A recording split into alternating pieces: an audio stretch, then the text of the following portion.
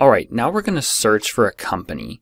Now, instead of looking for the company manually under the search profiles and companies section, we're actually going to use the search bar at the top and just type in the company name to search for it and click on it. So let's search for Amazon. And that automatically brings up the public company profile. So you can see under company summary, there are different sheets or views that you can look at. This is a great profile page that starts with key information like number of employees, ticker symbol, year founded, etc. You can see here business description, classification, key investors, and so on. Then down here you get some good financial information such as the market capitalization. You can see 1.6 trillion here for Amazon. You can see its share price along with volume in that chart. Quickly, you can find the revenue, EBITDA, and so on for the business, index membership, and key professionals, board members, subsidiaries. There's a lot of great information that's packed into this tier sheet. So this is a great place to start getting information on a business. Now, from here, you may want to branch out. You may want to look at the corporate timeline, for example. And you can scroll all the way back to the very, very beginning. So that may be helpful to navigate. You can get a detailed business description here. Let's look at their products. You can look at Amazon's competitors. This is a great way to build a comps table or get a list of other businesses that may be relevant for valuing the company. Let's look at how it's classified here under consumer discretionary. Let's click on analyst coverage. And we can see all the research analysts that cover Amazon. You can see here their target price and recommendation. Let's scroll down. And you can see here there are 89 equity analysts, at least in CapIQ, that cover Amazon. And finally, we can jump into corporate governance here to get a sense of the board and the corporate oversight for the business. So there's a lot of good stuff to explore here, all under the company summary section, with the tear sheet being the primary source of initial information for the business. So start by searching for the company name, then click on it when it comes up in the search results, and you're brought right to this company profile page here. Let's keep moving through Amazon's company profile page, and we'll focus down here on the financials and valuation section. Let's look at key statistics for Amazon. We can see here some highlights like revenue, EBITDA, and profitability over time. We can see the company's capitalization table here, where we can see the build-up to get to the total enterprise value for the business. And we can also get the market cap or equity value of the business here. We can see trading multiples as well. So there's a lot that we could dig into here. But first, let's just move on and keep scanning. Let's look at the income statement. This is where we can control what we see. So we could go back and select more history, going back to the year 2010, for example, or 2011 here. We could also choose if we want to see annual, quarterly, year-to-date, last 12 months, or some other type of period. We could look at original or restated filings. So there's a lot that you can toggle with here. So let's say that we want to select these 3 years of history. We've got those specific 3 years that we want information for. We can see the income statement.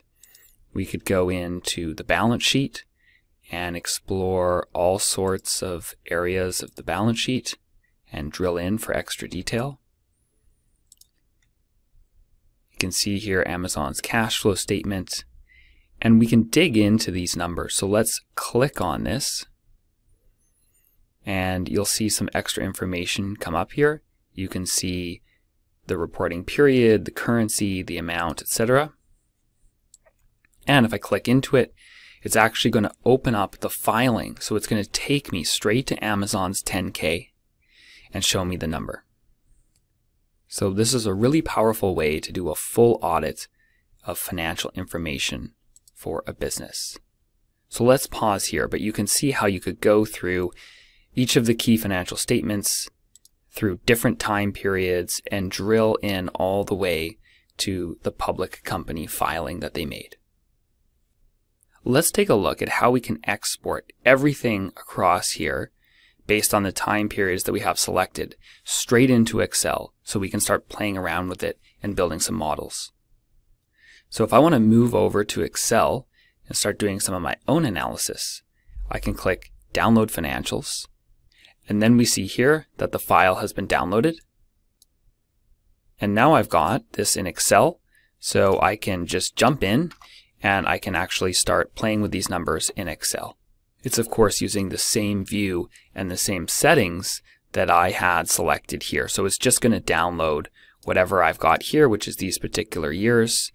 And if I bring this up so you can see the whole thing, you can see that it's downloaded all of the sections for me. So I've got Amazon's income statement, balance sheet, cash flow, multiples, capitalization, all this great data downloaded instantly into Excel for me.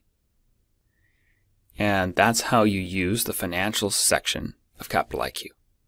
Now let's move on to look at multiples.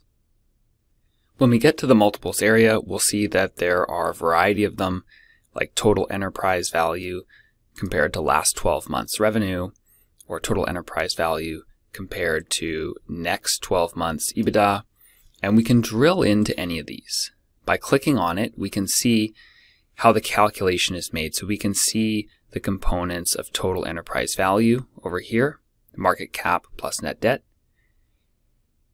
And we can also see a breakdown of the revenue. Okay, now let's check out enterprise value to next 12 months EBITDA. So this is a forward-looking number. Next 12 months will be an estimate from analysts. All right, so here we have total enterprise value. Then we've got next 12 months EBITDA.